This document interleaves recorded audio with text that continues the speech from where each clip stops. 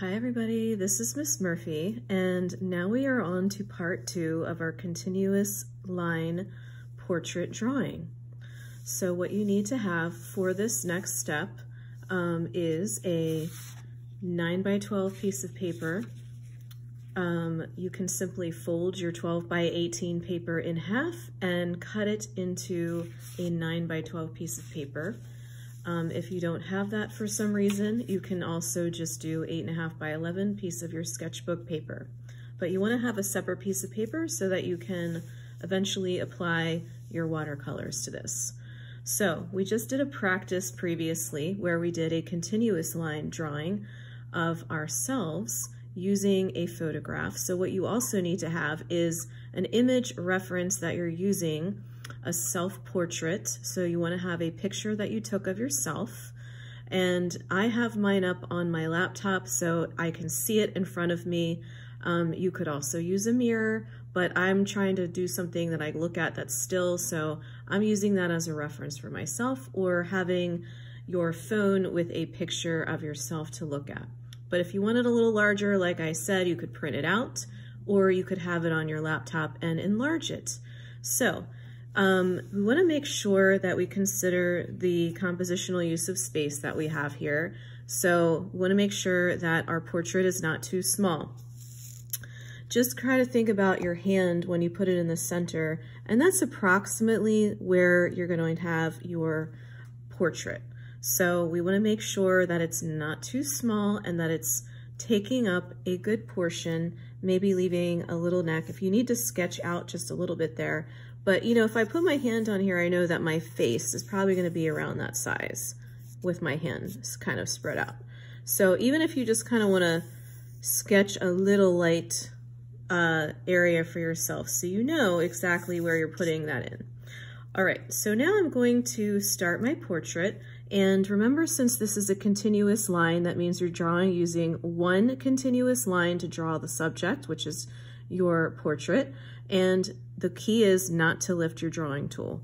So that means you're not lifting your pencil, and you're drawing all of the contour lines that you see. So I'm going to start with my eye like I did before. So I'm going to start here, and I'm going to move slowly. And I'm just going to go around my eye. Now I'm going to make sure this time that I remember to add, and sometimes I can retrace and go back to what I had. And now I'm going to draw my eyebrow up here. And the key to this is really to move your hand in the same speed that you're observing the information that is in front of you, which is your portrait. So I am going to continue my line down here, and I know that I have my nose. I'm going to come around. And remember, as I stated before, that it's not about looking perfect, that we're really creating an expressive portrait here. So nobody's is going to look incredibly detailed. And in a way, we're really just kind of capturing the energy and essence of ourselves when we look at this portrait. It's not a realistically drawn portrait, and we're really kind of capturing the energy of ourselves as we are observing. Sorry, I had to turn my computer back on there, and I inadvertently lifted a little bit, and that's okay. I forgive myself for my little mistake there. And you want to avoid what I just did, but I had to do that because I moved because I had to turn my computer back on. My apologies. So if you do have to lift up for a moment, just try to go right back to where you started so that you're continuing the line that you've already began. And I'm just going to go around and start making the outline of my head here, remembering that I can always go back, and sometimes just drawing a double line just makes it a little more expressive.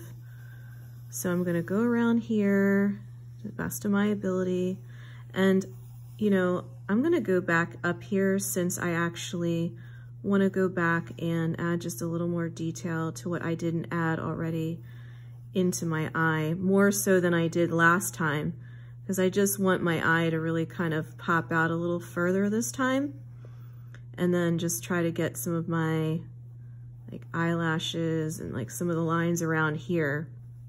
And sometimes you might even capture a little bit of the shadow or edges around your eye a little bit further this time. So with this one, you want to see if you can get a little more detail in your drawing. And I'm going to go up here and draw the other side of my eye. My other eye, that is, sorry.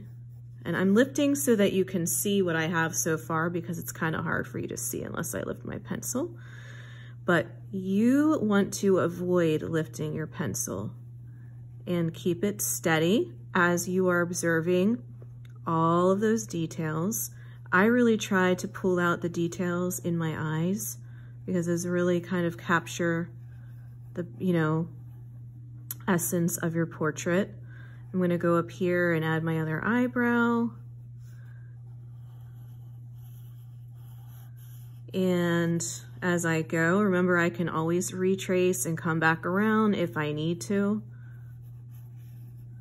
And I have a little bit of a line there, and I'm going to come back around so that I can go down, and I'm just going to add a little more detail to my lip that I did before. So I'm just going to pull out some of that detail as well. And then, remember what I said, you can also add your hair. So I'm going to start adding that now. And I always find that the more lines I add kind of like around the edges, the more expressive that it looks. And even when I have to retrace, it adds a little bit more character to my drawing. So I'm just going to go up and down, kind of adding some of the waves in my hair here.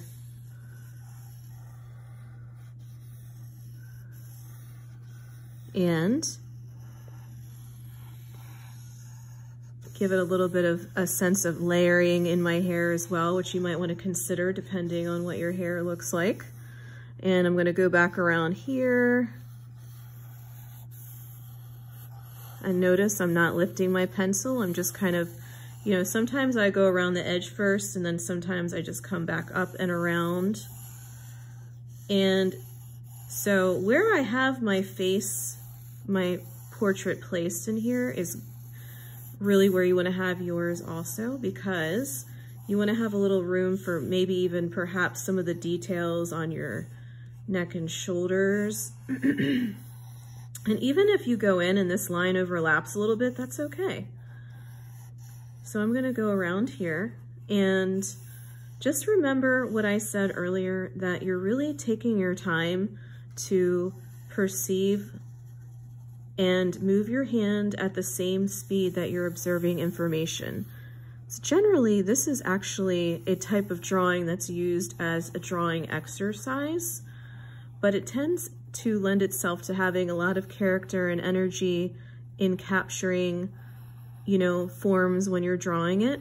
And it really enhances your ability to observe, because you have to take your time and carefully go over all of those contour edges and ridges. And like I'm doing right now, I'm just going back over some of my details up here just to pull some of those out. And you can even see if you have any highlights or shadows on your face. So I'm just kind of going around the edge of my head here and see if there's any like shadows or areas that I want to pay attention to. A lot of people compare this to creating a wire sculpture, because if you had a piece of wire and you were creating a sculpture of your portrait, then you would have to create one continuous line and bend it around and towards those areas. So one thing I'm just mentioning here is looking at areas of contrast and value. So really you're perceiving all the lines that are visible, but you don't want to lose the details that you see in terms of making it look like a portrait, of course. And there you have it. So I'm just going around back here so I can get some of my eyebrows in, and there you have it.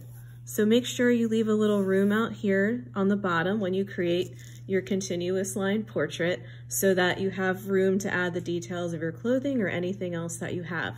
and good luck with your next steps of your continuous line portrait.